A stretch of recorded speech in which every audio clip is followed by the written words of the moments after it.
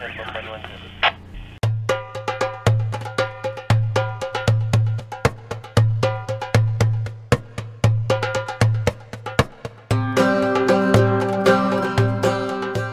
is a mortar team of Philippine Marines. Provide indirect fires for forward maneuvering troops. They are part of the Total Fire Support System. Mortar sections and platoons are not simply small artillery batteries. They play a unique and vital role on the airland battlefield. Mortars allow the maneuver commander to quickly place killing indirect fires on the enemy. The Armor Division.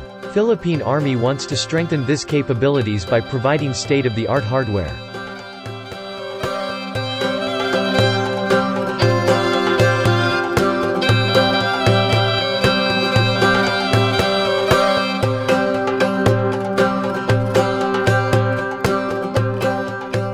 M113 tracked armored vehicles. Converted as armored mortar carrier are the latest arsenal added to our Armor Division Philippine Army. In this video, we will talk more on details about on this one. Let's start.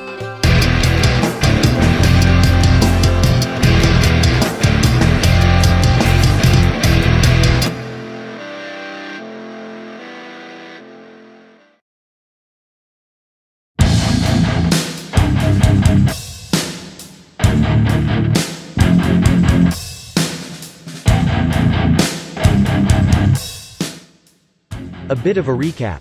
In year 2019, Armor Division of Philippine Army received 49 upgraded M113 tracked APCs. It composed of 44 M113A2 with Elbit system 12.7mm RCWS and 5 M112A2 convert into armored carriers, with Soltam 81mm Recoil Mortar System. The Philippine Army's M113 firepower upgrade project does not stop here.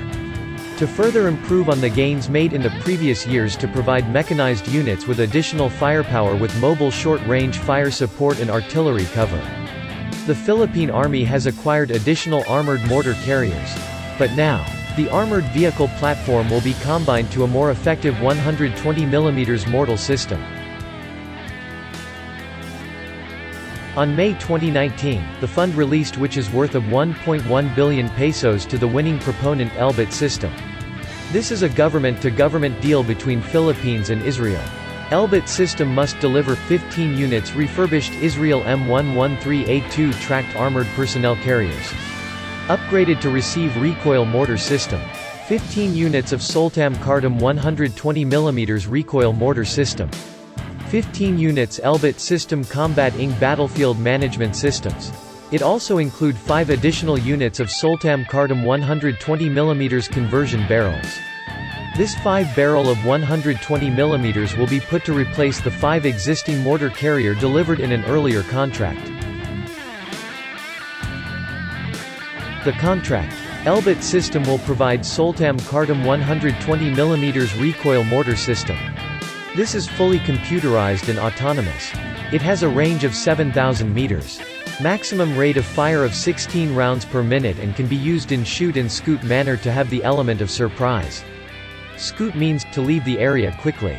It can be operated by only 2 crewmen.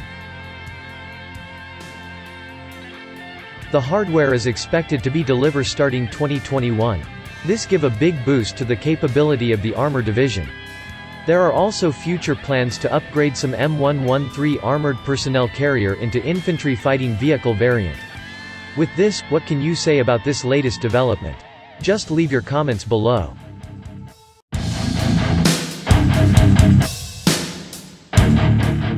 Thank you for watching. Please subscribe for daily updates.